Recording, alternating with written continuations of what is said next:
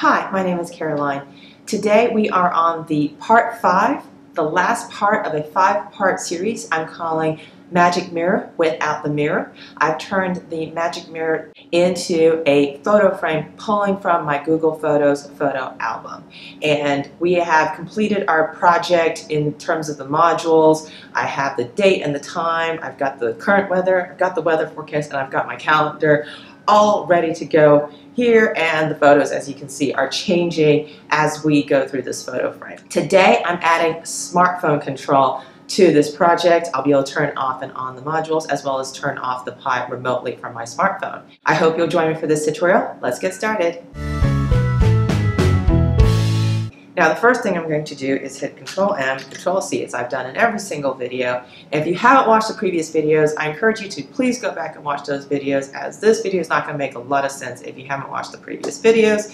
And we are starting right where we left off. We've got our terminal open and we want to add remote control here. And how do we do that? So we're going back to our main page, which was MagicMirror.builders, which has links to all of the resources for this project. I'm going to scroll down to modular. Check out the modules. Now these are third-party modules that other folks have written to enhance Magic Mirror, and there's just hundreds of them here. Now I haven't been through all of them. The one we're looking for is called remote control, and this is remote control right here. Cleanly shut down, reboot your system, edit which modules are shown on your mirror, and turn your mirror on and off from a website, i.e. your smartphone. Let's do that one, remote control. And, oh, there's a quick install. Okay, very good. Let's see. So I'm going to copy that, and I want to install this in my modules folder. So from a fresh terminal window, I'm going to CD into Magic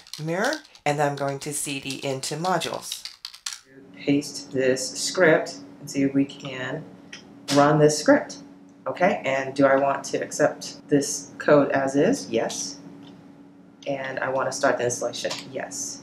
And I'm going to put, no, I don't want the development branch. I want the master branch. And here we go. It's going to install. It should install pretty quickly. And the installation is now complete. Do I want to view the instructions? Of course I want to view the instructions. Yes. Below this line module, so this is the module, and this is the config option. So I hit copy.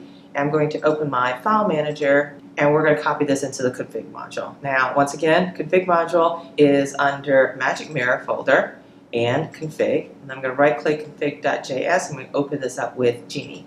And let's add this to the config module. I'm going to hit enter, paste, remote control, and then let's see, position, bottom, left. There we go. And that is the module. And I'm going to hit save. Now, there's more configurations to be done. Let's get back to our terminal. Okay, so that was one. We've got to add it to the config file. Next, let's go to, I need to change other things in the config file. So I need to change localhost to address 000. That way it allows any device to contact my Magic Mirror. And I'm going back to the config file, and we're going to scroll all the way up, and it says localhost. Okay, I'm going to hit enter, and then I'm going to paste what I just received, and then I'm going to comment out localhost. Now this allows me to, instead of deleting the original config file, I just like to comment out the lines I'm not using anymore. That way I can go back in case I made a mistake and see what the original file actually said. So that is, I'm going to save that. That was step 2. Let's review this. So number 3, make sure to add the IP addresses of the devices that will be reaching my Magic Mirror. Okay, let's go back to config. I have no idea what the IP addresses are. Okay, this is not a best practice. I'll just admit that right now. I'm just going to copy and paste IP whitelist, copy, paste, and I'm going to comment out IP whitelist, and then I'm going to delete everything in here, and it's going to say set to allow all IP addresses. That is me. That's what I'm going to do because I don't know what the IP address is, and I want to be able to access this from my desktop computer as well as my smartphone. Not a best practice, but this is the practice I'm going to use for my Magic Mirror, just to make it easy on me.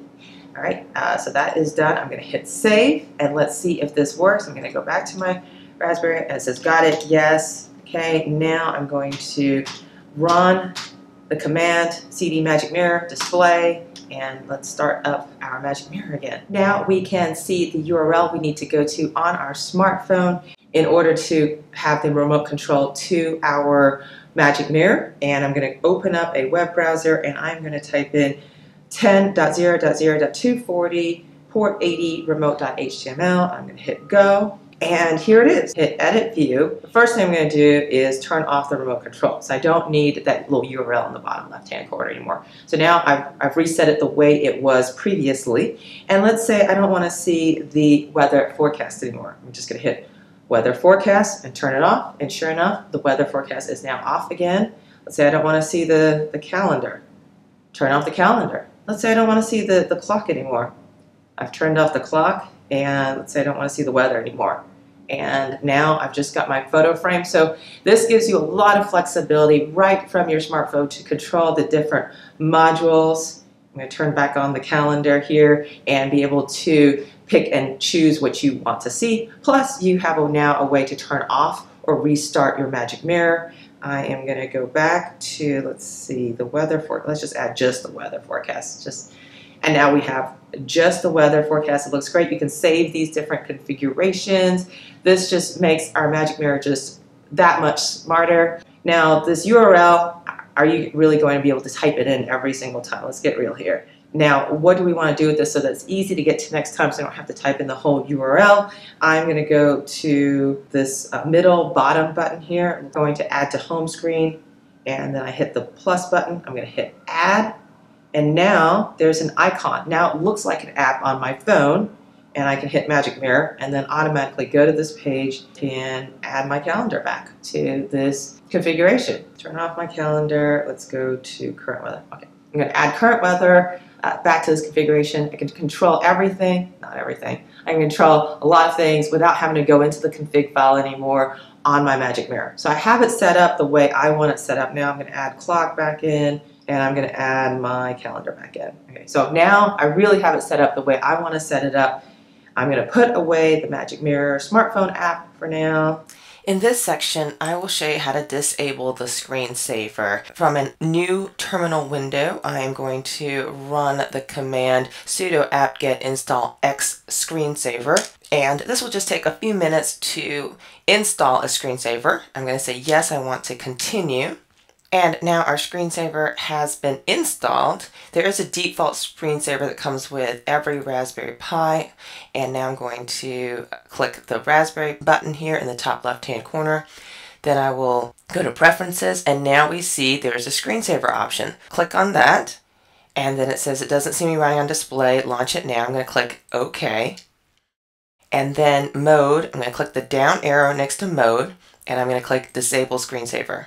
And that's it. Now there is no more screensaver, and I'll close this. Now that I've got everything set up the way I want it set up, I'm going to now configure this for auto start. So that way it always starts this without having to run a command. How am I going to go about doing that? I am going to go to Start Magic Mirror on System Boot.